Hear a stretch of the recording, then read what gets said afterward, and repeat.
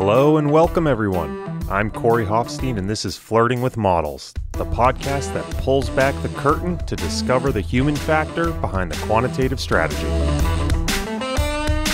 Corey Hofstein is the co-founder and chief investment officer of NEWFOUND Research. Due to industry regulations, he will not discuss any of NEWFOUND Research's funds on this podcast. All opinions expressed by podcast participants are solely their own opinion and do not reflect the opinion of NEWFOUND Research. This podcast is for informational purposes only and should not be relied upon as a basis for investment decisions. Clients of NEWFOUND Research may maintain positions in securities discussed in this podcast. For more information, visit thinknewfound.com. My guest in this episode is Adam Butler, Chief Investment Officer at Resolve Asset Management. Adam's story is a near quintessential example of my belief that every investor's approach is colored by their experience.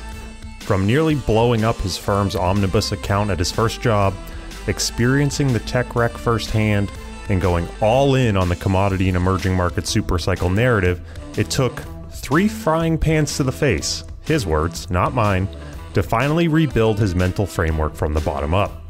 The evolution of his thinking ultimately led him to embrace what he believes is the ultimate gift, embracing uncertainty and strategy specification as a means of exploiting the benefits of diversification. I hope you find this conversation just as entertaining and enlightening as I did. Adam, really excited to have you here with me today and really looking forward to this chat. It's going to be a good bit of fun. The last time you and I chatted at length, I think, was over beers in LA, and that went on for hours and hours, and we covered a lot of ground, and it was really fun. So looking forward to it. So Adam, if you let me, I'd really love to begin, set the tone for our listeners with a juxtaposition that I think is sort of fun. And it begins with a blog post you wrote titled, "The Narrative is Reality." And in that post you write, to quote, "For me in the mid-noughts, Don was the guardian of the trend, and I was a full-on card-carrying member of this cult." Now, Don here refers to Don Cox, who was a very prominent strategist in the early 2000s, particularly around the commodity and emerging market supercycle narrative. And you go on to say in the blog post, quote, "I tracked the relative cost curve for onshore versus deepwater drilling, as well as the lease process for different classes of exploration and production platforms. I watched the crack spread in the term structure of crude futures. I watched Saudi CDS as a leading indicator of oil price movements. I read Dennis Gartman." Now, I want to juxtapose that with a draft of an article you sent me just a few weeks ago. It was actually a citation in that draft where you cite a paper titled "Cleaning Large Correlation Matrices, Tools from Random Matrix Theory," which is a 165-page monograph for practitioners all about techniques derived from random matrix theory that they can use to deal with and clean ill-conditioned correlation matrices. And I bring up this juxtaposition only because I think it so well highlights the evolution of your thinking and your thinking in investments, and why I'm so excited to have this conversation with you today. And so with that, I'd really just love to start at the beginning. Can you take us back to when you really first started getting interested in investing? Well, first, a few points of clarification. First of all, you bringing that up is like some sort of confessional for me. It's hard to admit that I was that guy, but that's the truth, and I think you've got to journey through, you got to make some mistakes before you can see the light. So I actually wanted to be a doctor, and so in school, I started in engineering. I lasted for about a week. I realized the engineers were not my people. And I went through philosophy, physics, psychology, and I landed in psychology. I went through sort of 2 years. I had never heard of the stock market. My parents were in the medical field and had no interest in markets. I didn't grow up thinking about markets. I discovered markets in my 3rd year over a dinner with a family friend, and started by investing using stock bulletin boards online, the early internet. I guess I must have had a pretty enthusiastic and compelling pitch, because in university I was living with 4 housemates, and 3 of their parents gave me a couple $1,000 to invest using my bulletin board method in small mining stocks. And so I think I had $3,000 and I gave them back about $800 3 months later. But I didn't learn any lessons from that. I went on and entered in some trading competitions that were hosted by one of those early discount brokers in Canada. And it was a Canada-wide competition. And we had 3 months to turn $500,000 in fake money into as much money as we could by trading stocks and options. So I proceeded to trade extremely high beta tech stocks using out of the money call options and turned $500,000 into $1.2 million purely out of luck. I just happened to be on the right side of the market with leverage at the time. And then I repeated the success in the next competition. Then I turned that into I parlayed that into a career on a large trading floor. So that's the beginning. Just to clarify, what era was this? It sounds like it was the late 90s. It was 95, 96. So you win this first competition, you win the second competition, and you parlay that into a trading floor job. Correct. So I learned all the wrong lessons. I came onto the trading floor thinking I was God's gift to trading. Well, there's an interesting story in my interview process, which we can delve into if we have time. But I started on the trading desk as a junior analyst, and my job was to come up with ideas for advisors and like trade switch ideas, because really we were a revenue generating desk, and we were to generate revenue by helping advisors to come up with ideas to switch out of one stock and into another to generate commissions. So I had a very small omnibus account. They gave me a small trading account just to sort of stay in the flow of the market, right? So I was supposed to trade and try to generate some profit for the desk. But really, that omnibus account wasn't really meant as the primary profit center for the desk. It was really just to stay in the flow, help me to generate ideas, that sort of thing. And I had a very small risk budget appropriately in the beginning. But it was late 97. And from late 97 to about August of 98, you could throw a dart at the NASDAQ board and just keep hitting massive winners. And so that's what I did. But I thought that it wasn't darts. I thought it was really skillful selection of high quality companies. So I was really successful just purely out of luck. And so I turned that small couple $100,000 into $400,000 pretty quickly. And then they gave me a larger risk budget because they thought that my success meant that I was skillful. And I just kept throwing darts and winning. And they gave me a larger risk budget. And eventually I was working with the full omnibus account, and I turned the $2 million into about $8.5 million. And that was about right into the teeth of long-term capital management, the Russian default, the Thai baht crisis in September, October 1998. And that's things really started crashing down around me. All of a sudden, all of the trades, the way out of the money options positions that I had on started going against me. I had levered positions on in some individual stocks. They went against me, but I just kept throwing darts. And if anything, it was a mad scramble. I started throwing more darts to try and make up for my losses. So in the span of just a few weeks, that 8 million odd dropped to under 2 million. Perhaps unsurprisingly, I didn't last much longer on the trading desk. That was definitely a scarring experience for me. And I didn't actually go back into finance until 2005. I can only imagine that must have been a pretty traumatic experience for you. But if I'm doing my math correctly, 2005 would have been almost 7 years later. So what did you do to fill the gap? Well, I was sort of shell-shocked for a little while. It took me a little while to discover that I wasn't going to go back into finance, to figure out what I wanted to do instead. I'd always really enjoyed computer programming. So I went back and did a program in computer programming and learned Java and VBA, HTML, and some integrated development environments from IBM, which were pretty new at the time. And then ended up landing a position at IBM in their professional services division. They started me off in pretty well the worst job I've ever done, which was quality assurance for the programming team, where I lasted for all of about 6 weeks before they moved me into an account management position with their consulting division, which was much, much more interesting because I got to interface with all of the different members of the development team, from the architect to the programming lead to design, and the business analysts as well. And so that was really interesting because I got to experience firsthand what the disconnect is between the business side of an engagement and the technical side of an engagement. And, really sales and business don't speak the same language as programming and development. And to be able to translate is actually a really neat skill. And it's a skill that I use all the time to this day. So it's really interesting to me here, with the complete benefit of hindsight and knowing where your career trajectory is taking you, you're somewhat unintentionally building the foundations of a quantitative investing platform. You've got the psychology undergrad, which will eventually be very useful for behavioral finance. You've built out the programming skill set, the communication side of bridging the technical and the non-technical. You have your experience investing. So it's interesting. While totally unintentional, you have laid the foundation for becoming a quantitative investor. But to tie back to the narrative, so this is the early days of the dot-com era, if I've done my math correctly here. I know there was a lot of pressure at that time to go startup. You were obviously at big tech. Did you ever feel that push to throw your hat in the startup arena?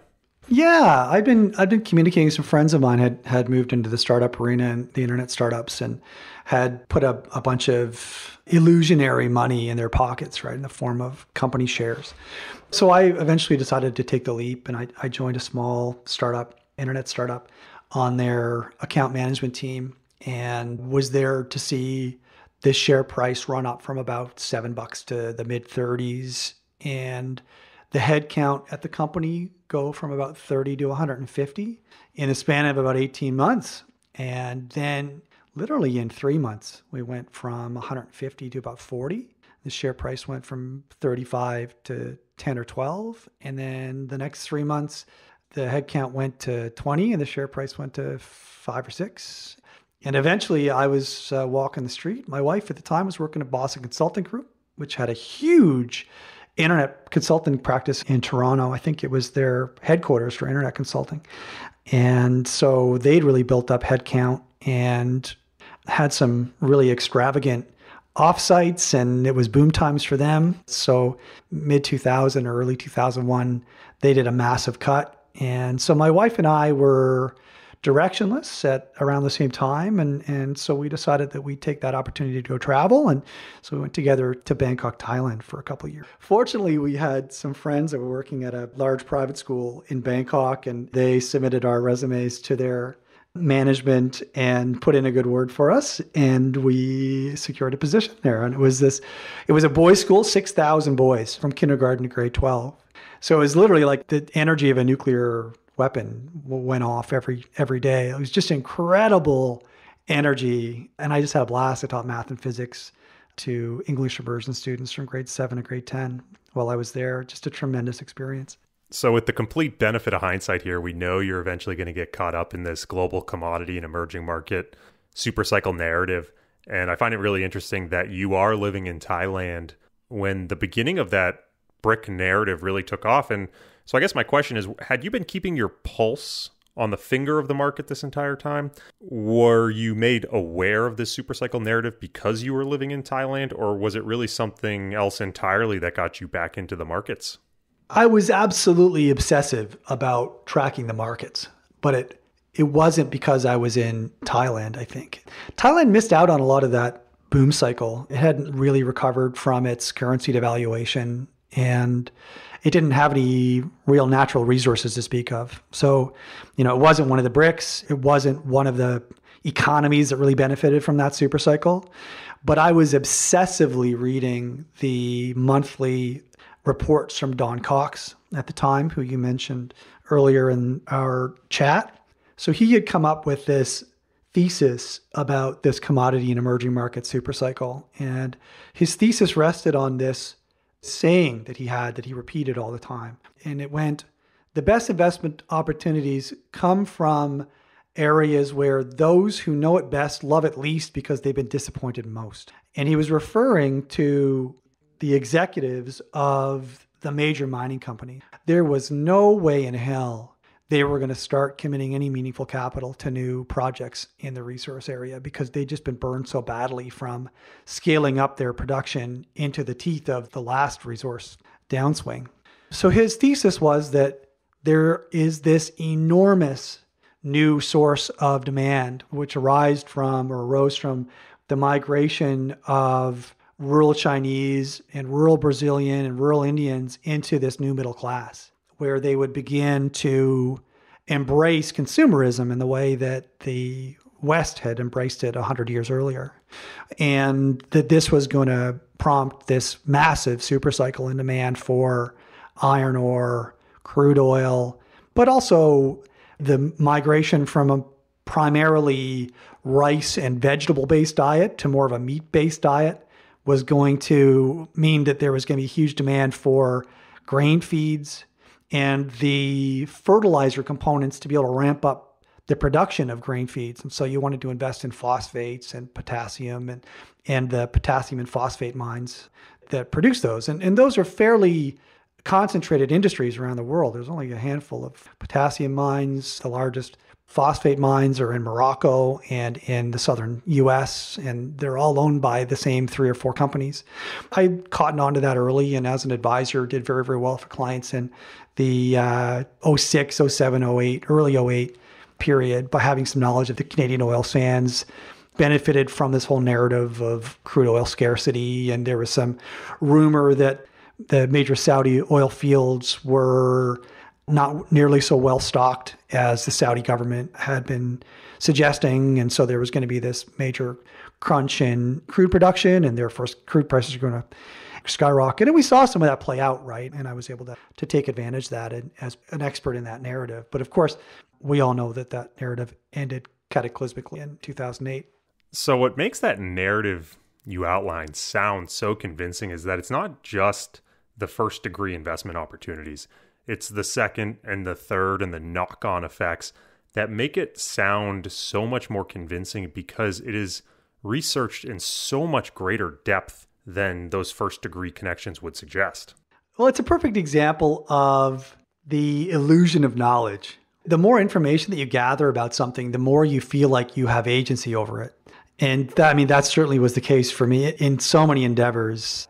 But definitely that whole commodity supercycle, I was in deep and I knew everything there was to know. I could quote Don Cox. I could quote from the annual reports for BHP Billiton and Rio Tinto and all the major oil sands companies. I knew all the major reserves of all the major oil fields, like natural gas, the substitution ratio for petroleum versus natural gas, all that kind of stuff.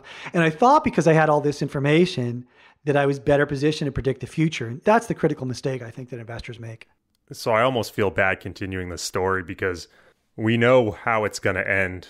We know that eventually this super cycle story is going to fizzle out, but not before you actually almost seem to be proven correct, right? Because post 2007, after financials sold off, the commodity and energy sector continued to do incredibly well into early 2008, which I can only imagine at that point served to confirm your biases even more.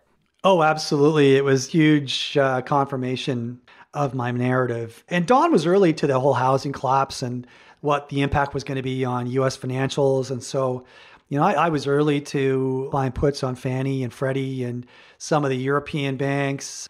So that helped. But at the same time, you still had this massive run in the potassium, the potash companies, the fertilizers.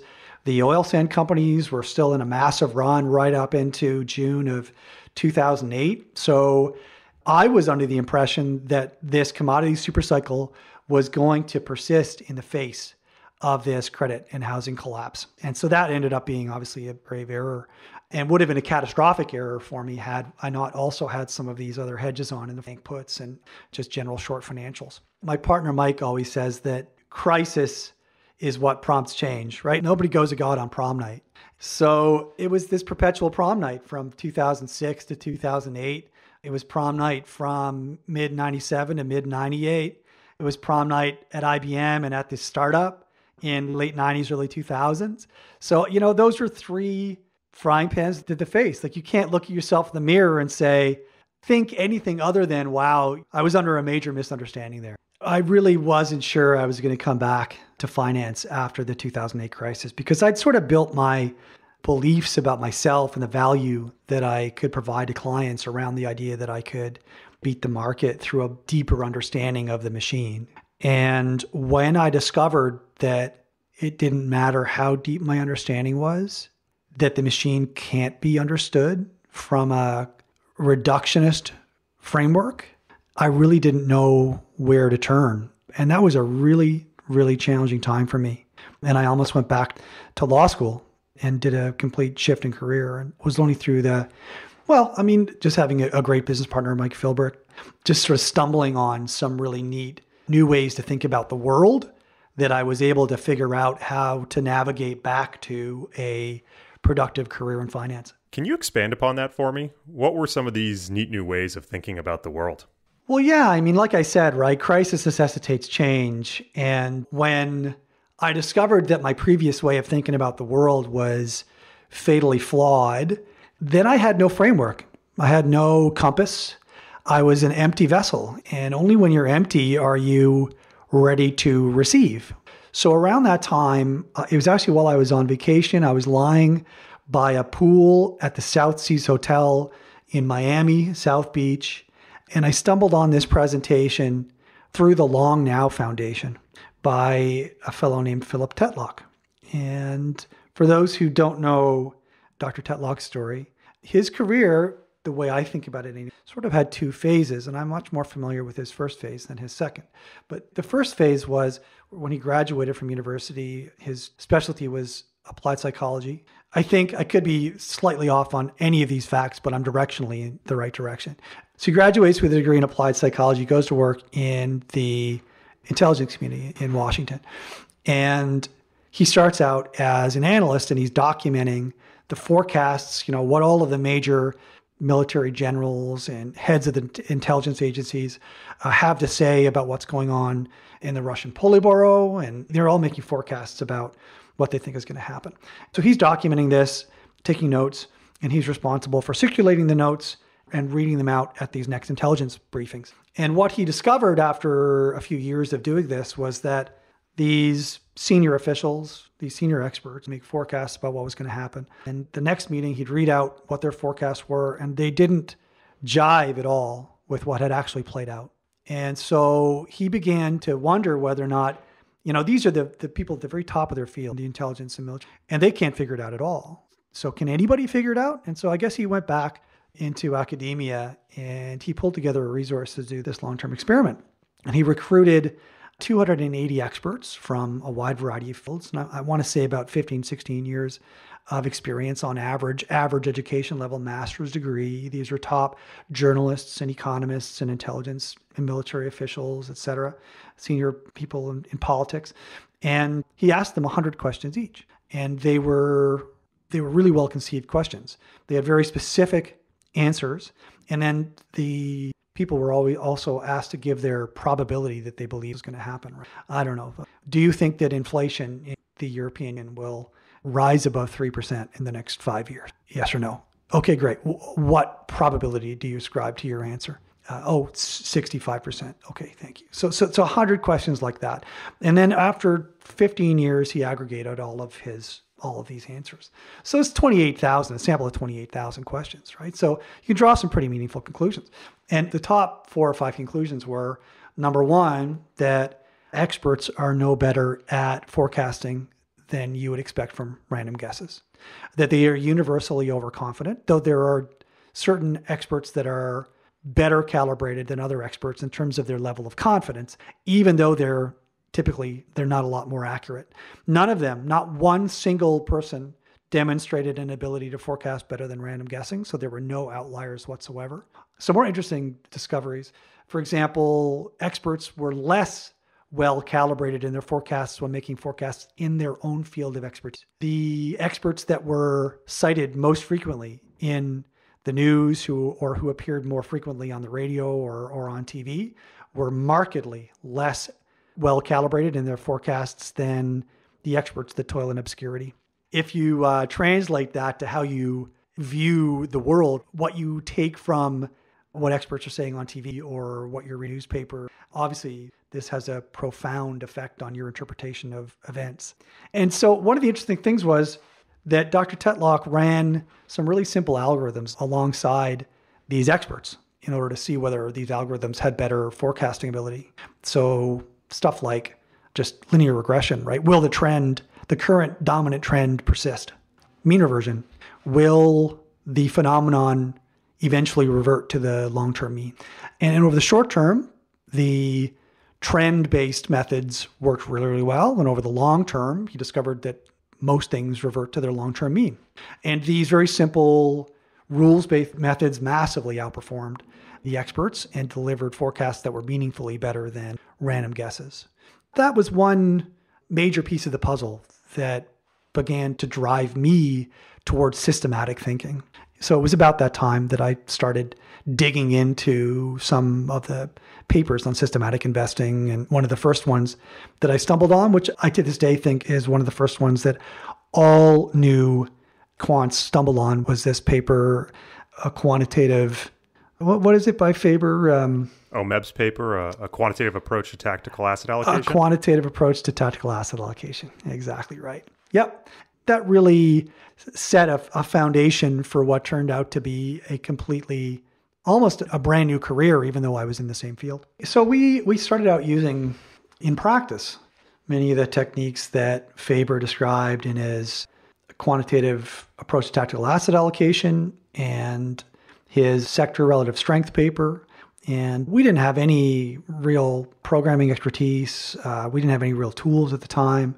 I got the most that I could get out of Excel, but it ended up, Excel is just unbelievably tedious. I know I'm offending like a huge cross-section of quantitatively oriented thinkers out there, but I find Excel just to be excruciating to work with. So I outsourced some of the research to another group of quants who had been using more advanced tools and who were able to run some strategy tests for us. So it's just really simple stuff like taking the MSCI, a cross-section of liquid MSCI equity indexes and running a relative strength / timing, quote unquote, dual momentum type strategy on them. And it worked okay. It was over-parameterized. We used one specific look back because it happened to work best in sample. But it was, it looked really good. And so we put it to work. And we put it to work long, short in actual client portfolios. And for the first 8 or 9 months, we looked like heroes. In fact, I remember a period in 2011, I think it was August of 2011, the markets had a really steep dip, but it was foreshadowed. Markets had already begun to sort of roll over. And so our models had taken us short into August trading. And so we were short when the markets dropped precipitously, which meant that we went up in client accounts. I think we made gains of 9 or 10%. And then, of course, in September, the Fed intervened. I want to say it was a speech by Bernanke or something like that. Anyway, something happened. And markets rallied by 12 or 13%, and our accounts dropped by the same amount. So we gave it all back and more. And this was very difficult for clients to understand or accept. So we abandoned the long short version of the strategy. And, that's probably one of the small milestones that led us to believe that we probably shouldn't try to be overly specific in how we develop the models. And we also need to be conscious of something that you talk about a lot, right? Which is that the best strategy is a good strategy that clients can stick with. And this long short approach was not something that we felt the clients could stick with long term. So, we moved from that. It was around that time when I was sort of thinking, this is not as far as we can go with this concept. There are better ways. I've been reading some of the work from guys like David Varady. I learned that David was in Toronto. So we started having drinks and lunches. And eventually I reached out to him and said, hey, would you like to come and join the team? It was bringing David on and the conversations between David and Rodrigo and Mike, where we really began to understand the importance of building an investment strategy from first principles. So I've heard you use this phrase, first principles, a number of times. Can you explain what you mean by first principles? It's about first having an understanding, or really a belief system, about how the markets that you are contemplating investing in are most likely to work. So what is the basic relationship between risk and return? So if you look at the asset class level, so big muscle groups like global government bonds, US versus international, EFI versus US versus emerging equities, or maybe you can break it down into regions, the major categories of commodities, gold, some of the major currencies. The actual asset classes typically have a return that is linearly a function of risk. So higher risk assets tend to have a higher return. So the slope of the capital market line is positive, and the assets generally line up along that line fairly closely. So they're a pretty good fit. So as a general statement of first principles, we believe that in the asset class space, that returns are a function of risk and that relationship is broadly linear.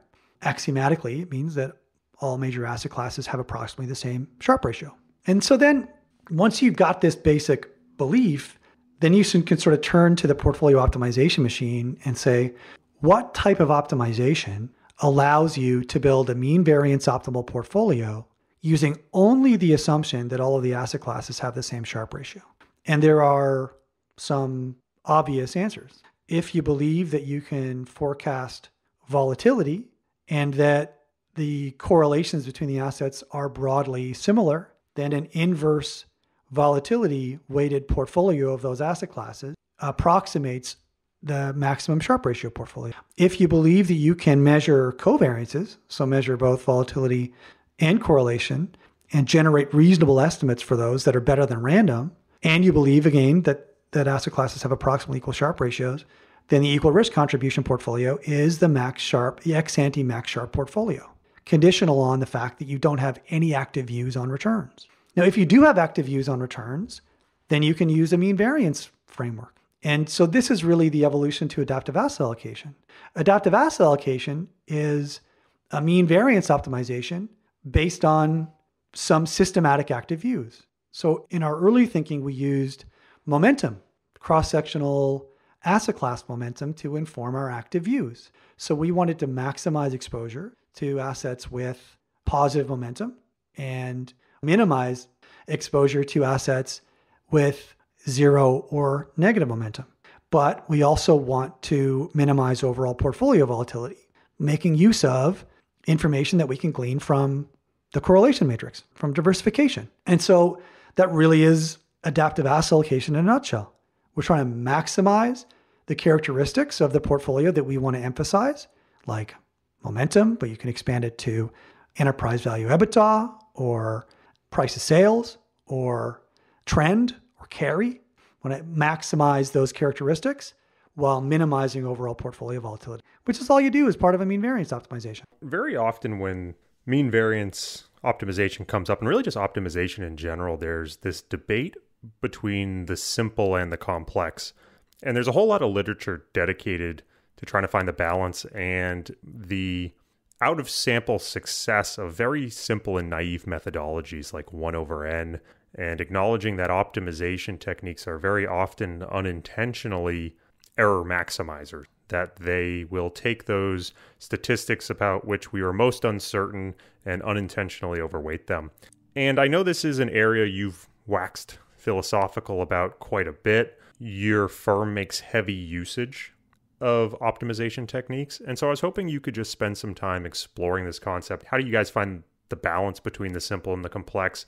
And how do you address the fact that very often the statistics of which you are trying to use as sources of information within your portfolio construction are often shrouded in this distribution of uncertainty? There's really two different concepts embedded in that statement, right? One is the question of when and how is optimization likely to deliver better results than naive methods? And two, how to best make use of ensemble methods. So probably we should unpack those different concepts separately, right? And we could start with optimization, but we started to get there with this discussion of the optimization machine. But I mean, really the question of whether naive or optimal diversification through numerical optimization, which one of those or along the continuum between those, what's most effective, is a function of what we believe to be true about our investment universe. So for example, if you look at one of the most popular papers that weighs in on this question, a paper called Optimal versus Naive Diversification by De Miguel, Garlapi, and Uppel in 2009, they examined the performance of portfolios formed using naive methods like equal weight, 1 over n, relative to some very complex optimizations using Bayes-Stein shrinkage and all kinds of different complicated applications. But they apply it to a really equity-centric universe. So for example, one of the universes that they run this naive versus optimization-based process on is 10 industry groups from the Ken French library, which anyone can download. I would encourage you to download it and look into this yourself. So I just finished actually running some tests on that universe. And what DeMiguel and his crew found was that optimization is not as useful as just 1/n methods and allocating to this industry group. And candidly, I started my investigation kind of skeptical of that claim because they use some really strange parameterizations. They're using 5 and 10-year monthly lookbacks. So, I mean, the information decay on their volatility and correlation estimates based on that length of lookback obviously raise questions about whether there's any information content at all. So I thought that we could use use daily data, which is provided for free, use shorter look back horizons, and come up with better results. So I ran it, and the fact is I couldn't. The results from the optimization methods did not work as well. We ran minimum variance, max diversification, inverse vol, inverse variance, ERC, and a couple of heuristic methods like the hierarchical minimum variance. And we couldn't make head nor tails of it. None of them made any difference. The equal weight completely dominated. So this is a topic near and dear to my heart. We run a number of tactical sector strategies here at Newfound, and our research confirms much of the same, which is that the added informational benefit you get from statistics like volatility and correlation is often offset by the uncertainty with which you are measuring those statistics. And so a naive 1/n approach proves to be incredibly robust out of sample. And if we take that a step further and consider introducing trading signals, whether it's value, momentum, or trend, that 1/n is important not only because we're trying to balance sector risk, but also we're trying to balance model risk. So by way of example, let's consider a market cap weighted sector portfolio that we were going to run a trend following strategy on. In that sort of portfolio, your trend following signal on the utility sector would have very little influence on the overall portfolio's success or failure, whereas the accuracy of your trend call on something like the technology sector or the financial sector would have an overwhelming impact compared to the rest of the sectors. So let's unpack these results, right? So you've got this 10 assets, 10 industry groups, all U.S. portfolios of U.S. stocks. We tried a bunch of optimizations. None of them helped. Most of them delivered worse results than 1/n. What the hell's going on? The culprit, it turns out, is that there is no information in the correlation matrix. So if you decompose the sources of risk through principal component analysis of 10 industry portfolios, you find that about 90% of the risk is in the first principal component. And that in fact, the first principal component is the only statistically significant or economically meaningful source of risk. So in fact, if you regress the returns for each of the industries on the S&P 500, and then you extract the residuals, those residuals contain no new information about the structure of those assets, which is kind of interesting because what it says from an economic interpretation is that industries, at least according to how they're classified by Fama French, are basically just random portfolios of stocks. They don't introduce any more information about the structure of the market than you would get from just constructing any random 10 diversified portfolios of stocks, right? So that was interesting. And actually, there's a way you can derive the number of independent risks in the portfolio as the square of the diversification ratio. So you find the maximum diversified portfolio, and you take the square of the diversification ratio of that portfolio. If you do that for the 10 industry universe, you discover that there's less than 1.5 independent bets across those 10 assets. So then we thought, okay, well, that's interesting. I wonder if we can get better results from another of the universes, the 25 portfolios sorted on size and book to market, also from. And in fact, we do get slightly better results. But even across 25 portfolios sorted on both size and book to market, there's less than 2 independent sources of return. What is the purpose of optimization? It is to maximize the opportunity for diversification. Well, the fact that there's 1.5 or 2 bets across these 10 or 25 different assets means that there's no opportunity for diversification. Now, if you run it on, for example, the asset universe that we use for a global risk parity portfolio, well, now you've got 5 independent bets across 12 assets. If you run it on our 48 futures universe, you've got 13 independent bets. So the broad lesson is that mean variance optimization is extremely useful where there are several different independent sources of risk. If risk is all dominated by one risk factor, then there is no opportunity for diversification, and therefore optimization is truly just operating on random noise. And so it's obviously not going to be useful. So I'm going to spin you up a bit here because you have almost a fanatical obsession with asset allocation, whereas most quants and most of the literature tends to be published on the security selection side. There's the whole factor zoo of 500 plus different and unique security selection factors. And you've taken the opposite view and written at length about that focus is wrong, that the real opportunity for investors to generate alpha is actually at the asset allocation level. And it somewhat ties back to this discussion we're having around the independent number of bets and that empirically the opportunity to benefit from diversification is much larger at the asset allocation level than it is at the security selection level. But I know that you've also proposed before an interesting limits to arbitrage argument. And I'd love for you to go down that path a bit and explain why you believe that for investors who are willing to have a more flexible allocation policy, there's actually a much more significant alpha opportunity. Thanks for that introduction. And I mean, this is definitely one of the foundational principles that we espouse at Resolve. But it's just the idea that 99.99% of all computational and cognitive energy in markets is devoted to security selection. And this is true because that is the way the industry is structured.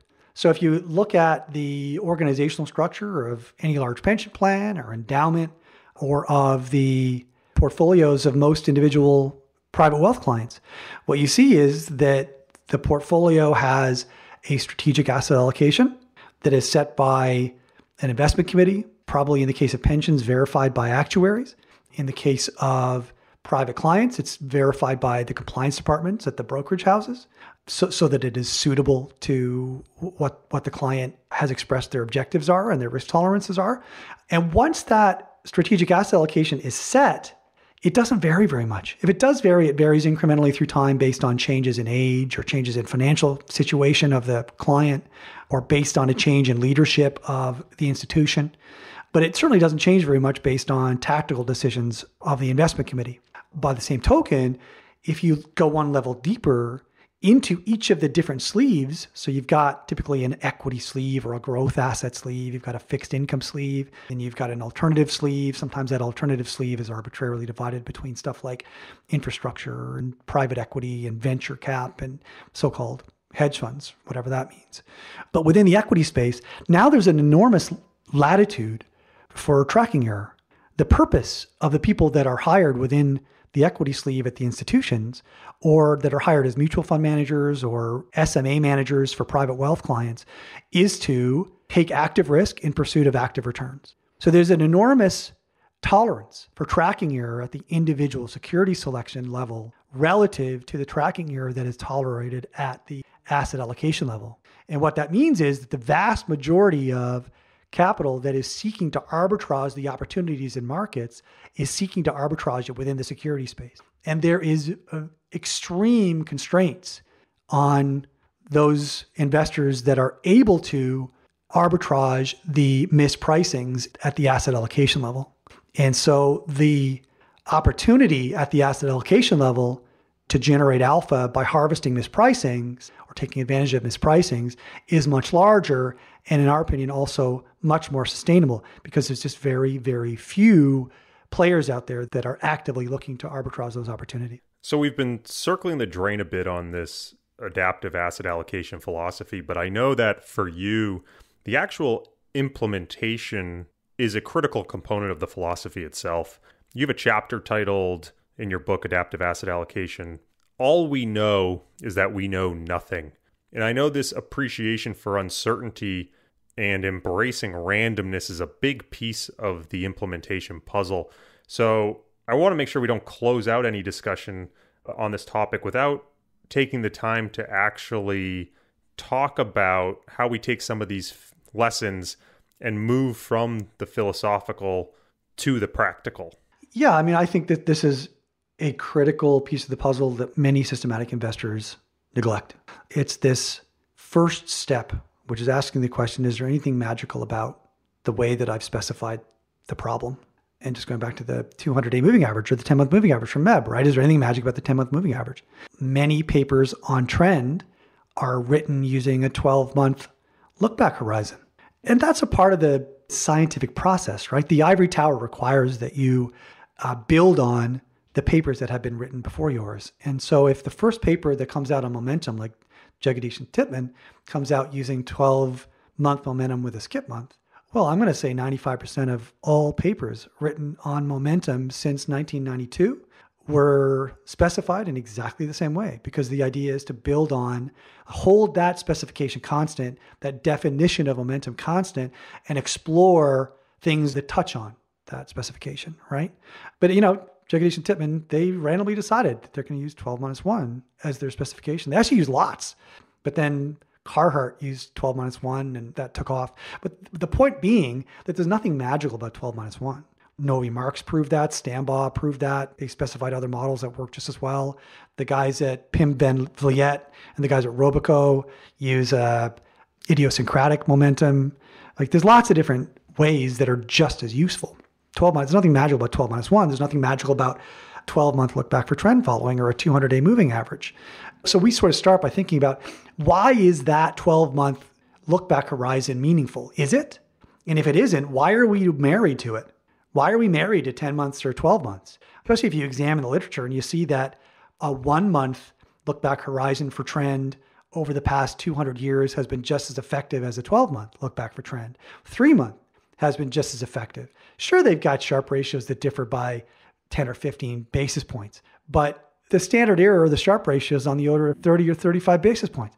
So in other words, they are statistically indistinguishable from one another. So why are we going to zero in on a 12-month look back when we know that there are 5 or 10 or 15 or 20-year periods when a 3-month or a 1-month or an 8-month look back is going to completely dominate a 12-month look back? I always laugh a little because there is this expectation or this thought that there is some magic parameter out there as far as it relates to some of these technical trading strategies like trend following. And yet, if you were to turn the conversation to something like value investing, there isn't the same expectation that people understand and appreciate that there is no single valuation metric that can capture the full picture of a company's valuation. And it really is true in the very same way for something like trend following, that there's no magic in the 10-month moving average or the 200-day moving average. It's just a model, and it may capture some aspects of trend, but there are going to be times when it does not work the same way that certain value measures would and would not work. Yeah, we actually started, when we try to introduce this idea of ensemble, we often have used the value concepts to try and anchor them, because people are familiar with value and many people are not as familiar with trend or momentum type of specification. I think most people that read MEB's paper think that they have, if it's sort of the first paper or first few that they've read in that field, believe that they've stumbled on this holy grail, right? There is something truly magical about this 10-month moving average, right? Markets just are predestined to behave in a way that makes them respond to a cross of the 10-month moving average, or 10 months is about 200 trading days, so the 200-day moving average. So everyone, I think, starts in this, or most people start in this really deterministic place where it's the parameters that matter, right? It's this 10-month moving average is magic. It's not that this general concept may have some merit. It's that this particular signal is the holy grail. And once you sort of back up and realize that there's no deterministic reason why markets should trend at a 12-month horizon, but then not trend at a 6-month horizon, then you also begin to realize that there's this gift that these guys aren't taking advantage of. And the gift is the fact that the 6-month strategy and the 12-month strategy and the, let's get one level more granular, the 26-day strategy and the 192-day strategy have the same expected Sharpe ratio, but they are not perfectly correlated with one another. In fact, our head quant, Andrew Butler, has just derived analytically what the expected correlation is between trends of different horizons and for holding periods of different horizons too. And so in reality, you can get about 2.5 independent bets just by using different lookbacks or a variety of different lookbacks combined with a variety of different holding periods in order to form your portfolios. So you get this massive diversification free lunch. And even better, now I don't have to make any decisions based on what's worked best in the past in order to specify my model. I can use them all. I can say, I'm going to take some random number of lookbacks to measure my trend or my momentum of somewhere between 2 and 7. This sample picks 4. Now I'm going to pick 4 random lookbacks. Okay, we use a space filling algorithm, but it's randomized, random lookbacks between basically the range that momentum and trend has been identified, 20 days to about 300 days, randomly select 4 numbers. Maybe it's 29 and 44 and 161 and 270 days, right? And so now I've got 4 different momentum lookbacks. Well, I'm going to have to put those together somehow. Am I just going to average their raw returns? Am I going to average their Sharpe ratios or their omega ratios? Am I going to examine the time above trend? So that's the quantity. How am I going to transform it? Am I just going to use the raw numbers and plug it into the optimizer? Or am I going to say that assets that are above the median at each look back horizon get a 1 and below the median get a -1 and then just add up those 1s and -1s across the 4 look backs and feed that score into the optimizer, right? I don't know. They all seem like they're perfectly useful. It's just examining the market using different assumptions about the granularity of information, right? Rank might be perfectly legitimate. Is rank better than raw, better than binary? Well, they all seem to work just as well in simulation, and they're all theoretically just as reasonable. So we use all of them. And then what's the best optimization to use? Do we maximize the Sharpe ratio? Do we find the mean variance optimal portfolio at our target volatility? Do we just make the assumption that all the assets that we like have equal expected return and therefore the minimum variance portfolio of those assets is the mean variance optimal portfolio? There's actually 5 or 6 different ways to optimize it and get the same theoretical mean variance optimal portfolio. Turns out in simulation, they all seem to work just as well. So when you put all the combinations of different lookbacks, different numbers of lookbacks, different transforms, different optimization methods together, you get a large number of different sub-strategies. They all aren't perfectly correlated to one another. And so you get this major diversification benefit. You get more diverse portfolios. You get portfolios that work in more diverse environments. You're less reliant on a particular type of or length of trend, or you're just less reliant on any sort of specification.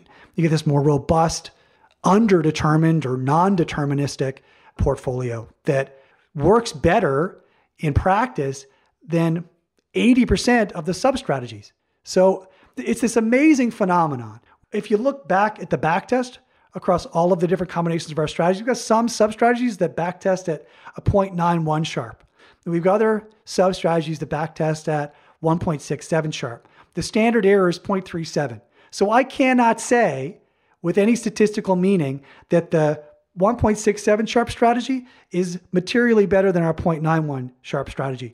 I have no confidence that the 0.91 Sharpe strategy won't outperform the 1.67 Sharpe strategy in live trading.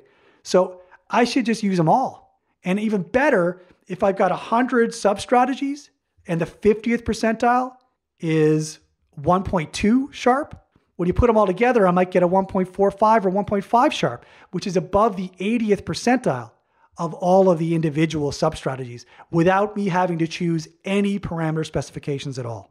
So this conversation is reminding me of a quote from Aaron Brown, who last time I checked was the head of risk at AQR. And the quote goes something to the effect of, randomness is something we create to learn about something deterministic. And what's really interesting here to me, what it sounds like, is you are using randomness in a way and really trying to exploit diversification that with the expectation that for every statistic you're trying to estimate, there is this shroud and this distribution of uncertainty around it that by leveraging distribution and taking all these random samples, you can try to average all that noise out and come up with a much more stable estimate, whether it's of some sort of timing signal, momentum, value, even things like volatility and correlation. Yeah, it really is. It's just an advanced signal extraction technology.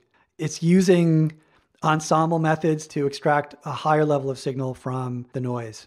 So the mental model that I use for diversification is really like a 3D graph. When most people talk about diversification, very often they're talking about asset class diversification, or if you're a quant, you might talk about factor diversification, or if you are a macro investor, you might talk about some of the macroeconomic influences and diversifying across those exposures. But that's really just one axis of diversification when I think about it, that there's these other axes along which you can diversify. There is the how, which would be your process. And those might be the signals you use to manage your investments. And then there's also the when, which is when are you investing? What are the opportunities at that point of investment? How frequently are you rebalancing? How long are you holding for? And if you believe that there is diversification opportunity among those different approaches, when you invest at different times, what asset classes you use, that by expanding your diversification from really one axis to three, you can, in theory, dramatically improve your Sharpe ratio. Well, this is the thing, right? What it does is it increases the ex ante Sharpe ratio of the portfolio because you're not relying on any particular specification. You've just got a lot more faith in the live trading of a portfolio if you've made very few decisions about how that portfolio should be formed, right? It's funny because a lot of people sort of preach KISS, right? Keep it simple, stupid. And using one moving average, like a 10-month moving average or something, or one look back period for trend, it sounds like it's simpler. But what it is it's more fragile because it's forced you to make a really critical decision. And that decision is going to have profound impacts over the performance of that portfolio, especially in the short term. Like if you've got a strategy formed on a 12-month moving average or a 12-month look back horizon and a strategy formed on a 3-month look back horizon, are going to provide the same terminal wealth. They have the same expected ex ante Sharpe ratio.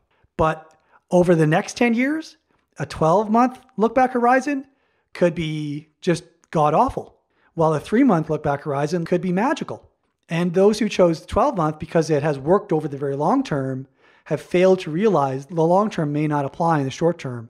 And very, very few investors have an infinite time horizon to allow that time infinite average to manifest. So a fun question I think to ask of people who work in the asset allocation space is, if you were building a portfolio of individual securities, let's say I asked you to build a portfolio of large cap US equities, how would you think about approaching that problem?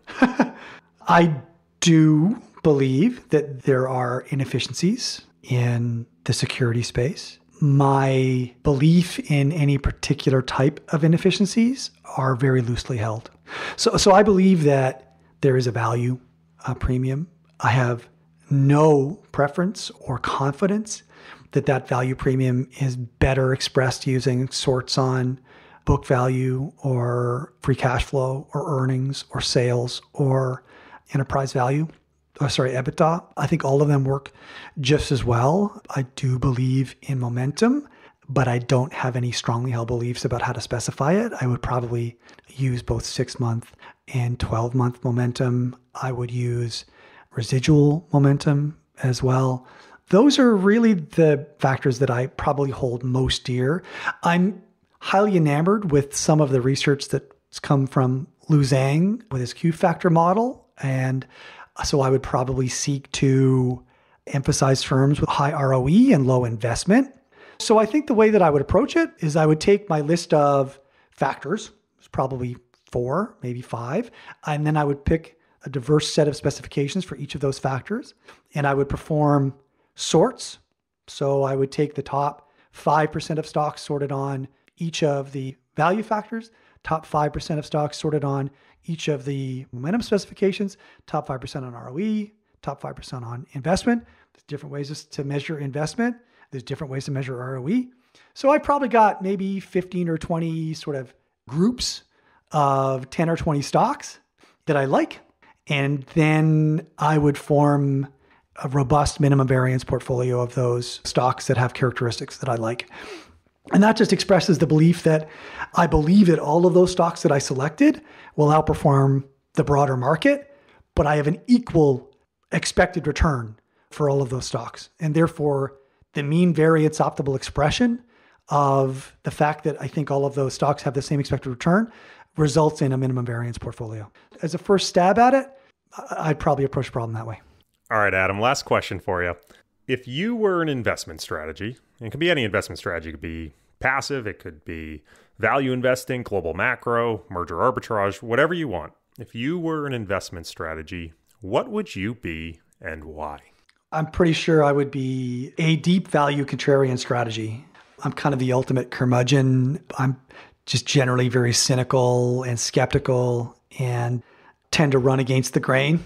And so I think if I was to anthropomorphize myself as an investment strategy, then I'd have to go with contrarian value. Adam, it's been a lot of fun chatting with you. I really appreciate you taking the time. Thank you. Thanks, Corey. It's been a lot of fun. Thank you for listening to my conversation with Adam Butler. I hope you enjoyed. You can find more of Adam on his blog, www.gestaltu.com, and on Twitter under the handle GestaltU. You can find show notes for this episode and more at www.flirtingwithmodels.com/podcast. Finally, if you enjoyed this podcast, I'd urge you to share it with others, whether by email or social media, and leave us a review on iTunes.